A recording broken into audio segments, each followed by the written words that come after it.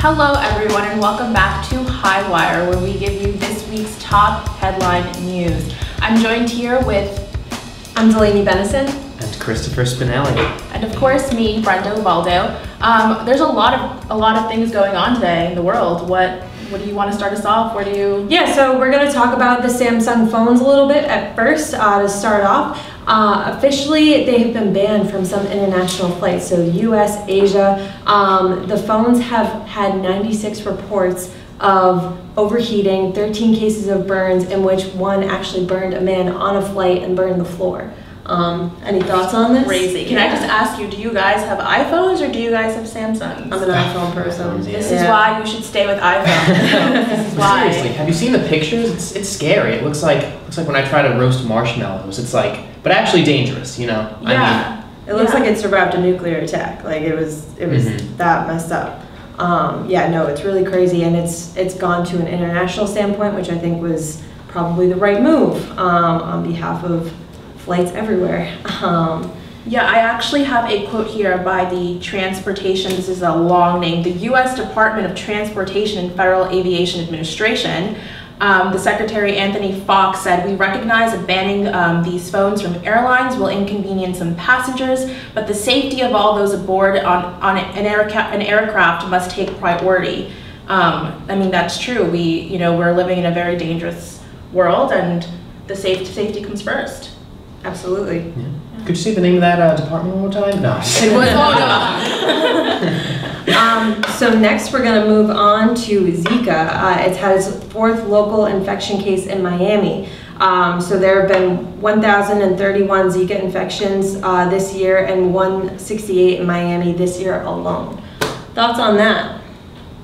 Crazy. That's unbelievable. Yeah. You know, as a guy, I feel like Zika doesn't really affect me that much. It's like, what are the symptoms? It's like headache, nausea, vomiting. It's like, that's how I feel after I go to the calf. It's not really like, I've had Zika for 2.5 years right now. Right, that's a good point. That's true. But for women, it's very, very not ideal. Like Hope Solo, she's not too fond of our friend Zika. Yeah, she had a big statement in the Olympics in which she took pictures and posted them to Instagram showing like the nets and like had bug spray all over her bed, to the point where Brazilians were actually starting to make fun of her during the soccer games and, you know, chanting Zika, Zika, Zika, Zika, Zika, Zika. So like they were really getting after her because it's a ridiculous situation that they were all put in. But unfortunately with Florida, it's kind of made its way to the States. So next we're going to be talking about China finally joining the space race after 40 years. Getting into it, they sent 2 astronauts into space, joining US and Russia in their claims. Any thoughts on this? What's actually interesting about the 2 astronauts is that they've been to space twice, which is kind of crazy because they picked, I would say, someone that has been there already. And I mean, I don't know if that's the case for other countries. Don't normally people go there for like the first time. You go through a lot of training. Right. So that's really interesting that they picked people that have been there before. I guess maybe because that way they'll know what they're doing and know what's up there. Right. Yeah. Yeah, 2 out of a billion. What's that percent? That's like crazy. Makes Harvard look easy. That's crazy. It's like Fordham's financial aid percentage. That's true. I won't be here a lot longer, but but good for China, you know. I think maybe it's just because I wanted to be an astronaut when I was a kid. I mean, I don't see how you couldn't want to be an astronaut. Like, it's the coolest thing there is.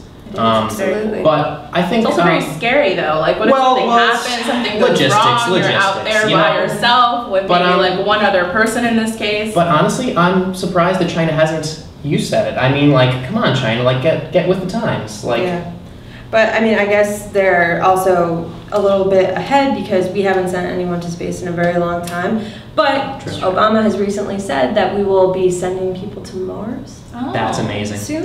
Not soon, in the next 10 years. But time's right. We're trying, yeah. So it's just kind of soon. Yeah, we're making strides. That's the most important thing.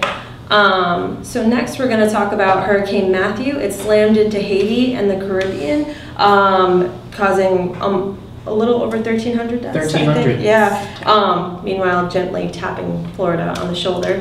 Poor Florida. Yeah, poor Florida. Yeah. Thoughts on this?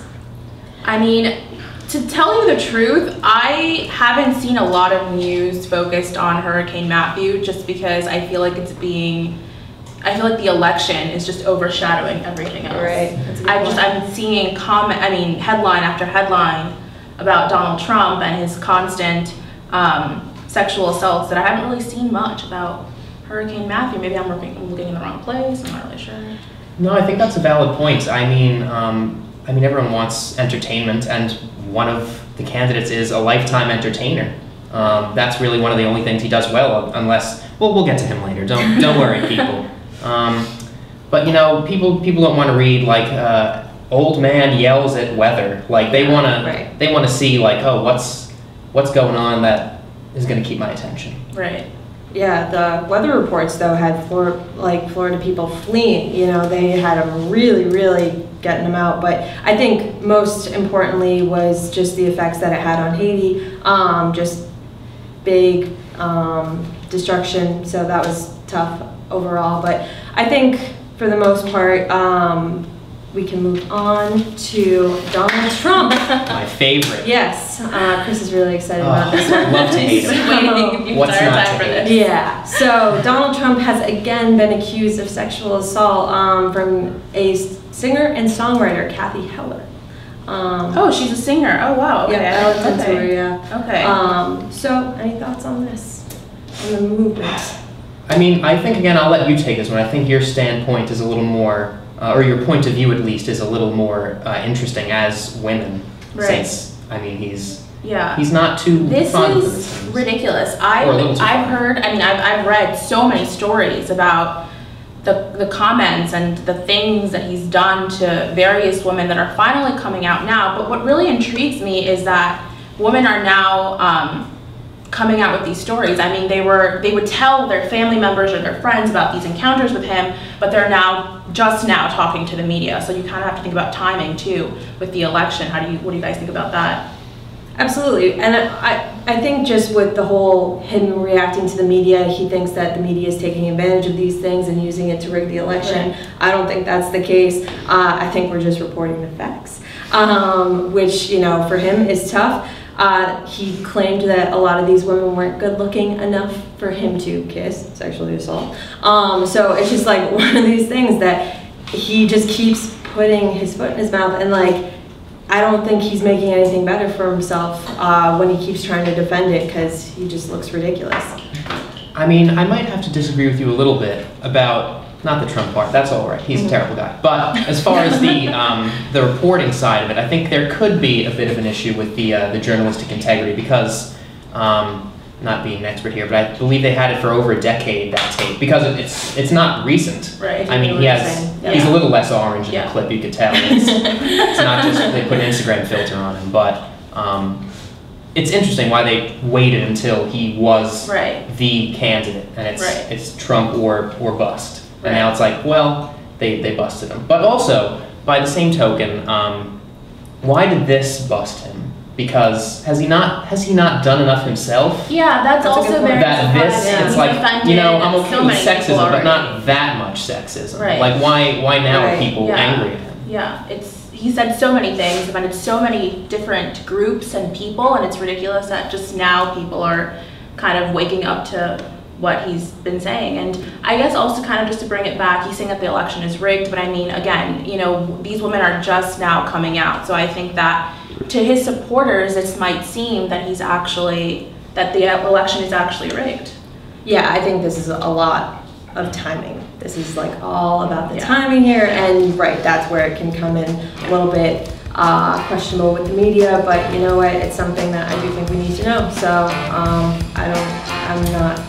Well, as much as I'd love to hate on Trump, and speaking of timing, actually, it seems that we're out of time. So thank you for watching. I'm Chris. I'm Delaney. I'm Brenda. And this has been High Wire.